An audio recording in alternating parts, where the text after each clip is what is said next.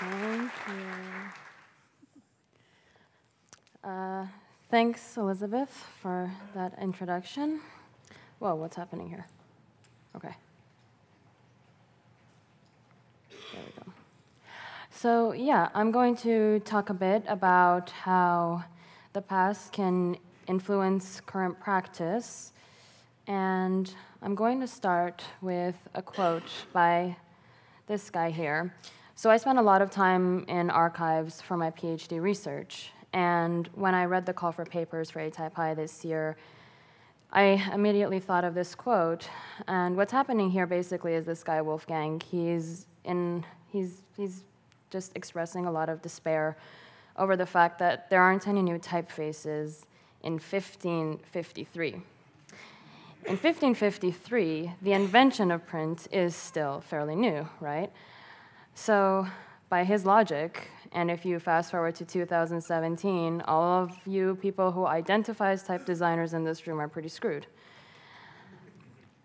But I don't entirely agree, and people do continue to do new things, and as type designers, we all are fascinated by doing something that is charming, that is new, and coming up with creative ideas that others haven't done before. And my area of expertise is the Arabic script, so I'm going to talk a bit about how some people have done that, and hopefully that will be solutions that you in the audience can also apply to your work. And this doesn't only apply to the Arabic script. Hopefully these concepts can be applied to other scripts as well. So when you start to look into this idea of doing something new, and if you take a step back from strict typeface design and other fonts that are out there, you start to look at things like this. Now, this is what in Iran we refer to as naqashi khat, which translates to calligraphic painting. And it's a really good example of how the artist here, who is Muhammad Ihsai, he is a master Nasadi calligrapher from Iran. He's very familiar with letter proportions. He's a calligrapher. He understands white space very well, and he knows how much he can push letters and bend them without breaking them. And the more I looked for examples like this, I started to find that the common thread through all of these innovative ideas of how to draw letters is calligraphy. And the importance of calligraphy in the Arabic script is undeniable, and it's probably unparalleled in any other script. And if I'm wrong, tell me. But here's a chart. I really like this chart. It shows you different styles. On the top row, you can see the names of the different styles and then all the different letters in these styles. Already here, you're getting a lot of visual information on how to diversify your design. So, for instance, if you look here in the row that's been highlighted, Nasali. Nasali was a style that was developed in Iran. As you can see, the letter forms are very round, they're very soft. And to this day, if you look at typefaces that are preferred in Iran, they're all a bit more soft, a bit more round.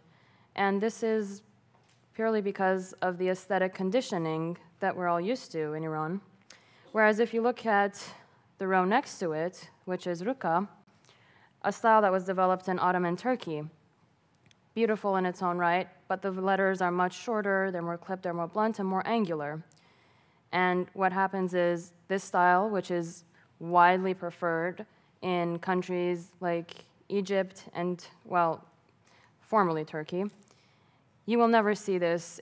You will very rarely see this in the typographic past of Iran. It's just not really like there. So already you're getting some information design-wise on how to do something for your clients that is conditioned to their aesthetic preferences.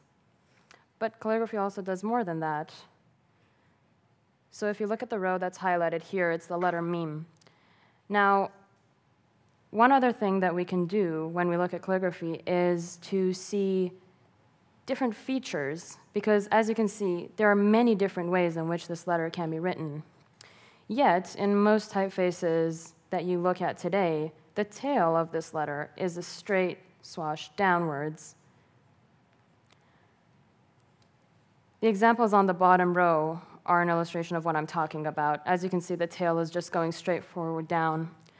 So when I was designing Athelas Arabic, which is the big one there that you can see, I was trying to do something that's more soft to match the other letters and the Latin and the other scripts that already existed for Athelas Arabic without making it look too childish. And I decided to borrow the feature of a swash tail. And you will be amazed at how many people just came up to me and said, "That's wrong."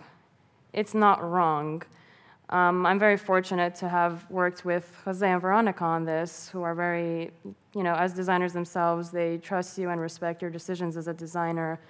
And I think that it's important. What fonts do is they diversify the presentation of information. And as DJR pointed out earlier, maybe people can go with something that's more familiar and comfortable, and I'm okay with that. But it's always sometimes, I think, a good idea to try and inject these little variations where you can, and calligraphy gives you clues on how to do that. And another thing that calligraphy does is that it shows there are very, very strict rules in Arabic calligraphy.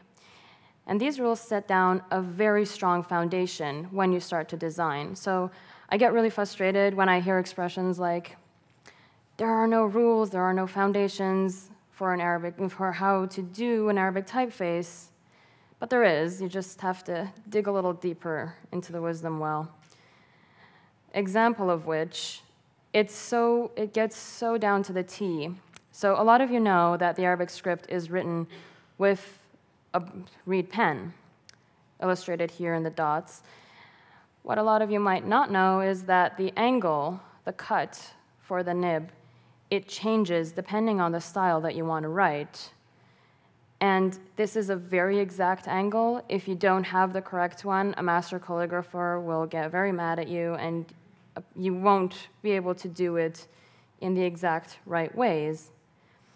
And another thing that exists, and this has existed since the 10th century, Ibn Muqlas started laying down 12 basic rules of calligraphy. And I know you're looking up there and saying, that's a lot more than 12. And it is, because it started in the 10th century. And then other master calligraphers like Yaqut Mustasami, Ibn Bawwab, they added more to these. You have very, very clear and strict rules on all of these counts. And I'm sorry if some of it sounds a little strange. This is my own translation from Persian, so sorry. But they're there, they're very clear, and each of these can be broken down into subcategories as well. So for instance, let's just take one, measurements. And if you look at that more closely, you have something like this. So Ibn Muqlas, when he started laying down his base rules, what he came up with was, if you have a circle, and there's an aleph in the center, which is the letter that you're seeing up on the screen. If the aleph forms the diameter of this circle, you can then use this circle to draw all the other letters in the alphabet. This was later completed more, and this was just one way of doing the measurements. Later, Ibn Bawwab added the idea of using the rhombic dot for measurements. The rhombic dot is the dot that your pen will draw if you draw it diagonally on the paper, as you see here illustrated in purple. And what he started to set down was this idea of measuring your writing depending on the pen that you're using and the rhombic dot that your pen makes. So for instance, the Muhaqqiq Alif. Muhaqqiq is often referred to as the father of calligraphic styles. The Muhaqqiq Alif is made up of 8 dots stacked one on top of the other, which is, and I'm sorry if I'm pointing this out and it doesn't apply to you, the average height of a human being, the proportions are the same. So these guys, your head, you should be able to fit 7 of those into the rest of your body. If you measure that and it's not true, I deeply apologize. I think it'll be hard to forget. But yeah, based on those, you can then take those dots and you will have very exact measurements on how to draw every other letter in every different style. So you have your proportions set there exactly as they should be, which is why I'm surprised sometimes to hear expressions like, oh, but we don't have any rules. But we do. The little circles that you see there inside the letter he, which is what you're seeing, those are half dots. Yeah. So just another slide to illustrate just how much calligraphy can help.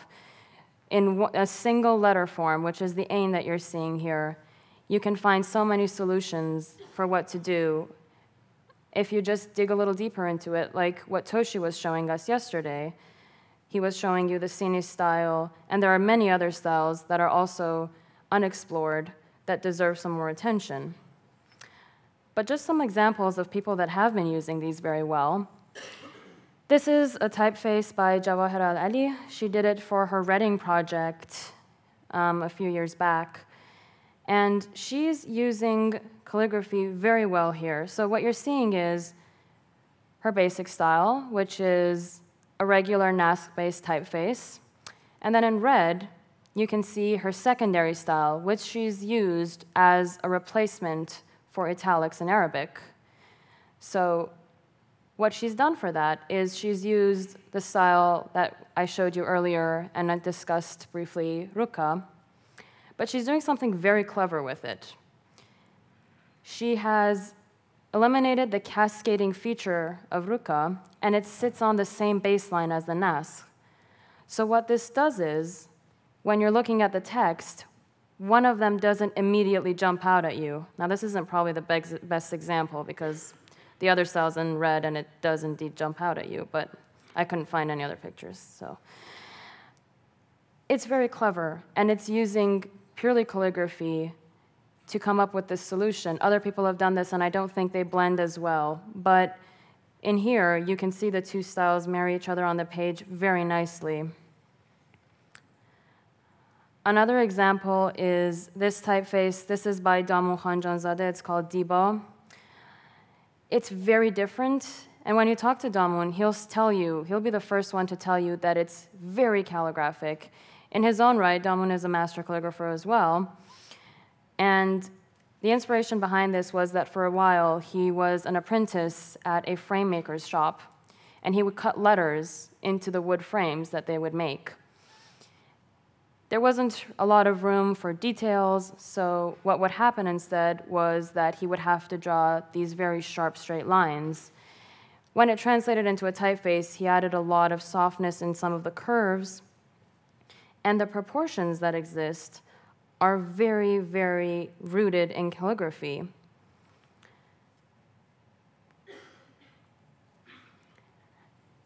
Another way that design has really changed is technology. So this is a typeface. It's called Mirza, and it's designed by Ami Mahdi Moslehi. When technology started to allow huge character sets, a really interesting thing happened with the Arabic script. A lot of these very calligraphic styles started appearing. They weren't possible before because you would need a huge character set to be able to set text with them seamlessly. But it can happen now. This is automatically set. I haven't retouched anything. I haven't moved anything. And I think it's just beautiful that you can do something like this now. There are other examples of this. Bustani, that was done by Patrick Giasson, and Kamal Mansour is another good example. There's a lot of nice stuff out there that Decotype is doing. But one thing that has been a huge problem for the Arabic script since the start of printing in it was to be able to justify text nicely. So what you can see here is these extended letters that I've marked. This is done as a measure and a means to justify text in Arabic. You extend some letters, and the Arabic is really organic. It really allows for you to do stuff like this because it's so dynamic. You can do this in calligraphy. You can do it to some extent in type, but the results are never quite as fluid and as nice as what you can see in calligraphy. But now we have variable fonts, which Peter explained in nice depth the other day. With variable fonts, I started thinking of, okay, maybe it's good that now that this new technology is out there, we start thinking about how we can actually use it to solve some problems that have existed for a long time. And one wonderful thing that you can do for the Arabic script with it, this still needs a lot of work, this is still a prototype, but is this, yes, there we go. To be able to extend and have a lot of in-between extensions for the letters, to be able to set text in nice boxes is a great thing. I think if some lovely people that are more knowledgeable than myself in how you can do the math on this and how to implement this would help, it would actually solve a huge problem that has existed for many, many years for the Arabic script, and I think that would be absolutely amazing, especially if we were able to isolate some of these characters. I think that would be great. One final note before I leave you lovely people. There are a lot of you in this room that are experts in your own field. The Alphabet Mentorship Program could really benefit from your expertise. We have a lot of mentees who want your help. We don't have enough mentors to match them up with. It can be in any field: design, research, teaching, writing, even sometimes just giving people the right networks. Especially you gentlemen, a lot of you have asked me, how can I help to empower women? Because this keeps coming up and up again and again. You will be automatically matched with someone who's recently graduated, a young woman who's recently graduated, or starting out in the field, and you would be helping quite a lot. If you have any questions about this, Bianca is here, Eleni is here, Liran is here. Go up to them and ask them, and I'm sure that they'll be happy to answer any questions that you might have. Thank you.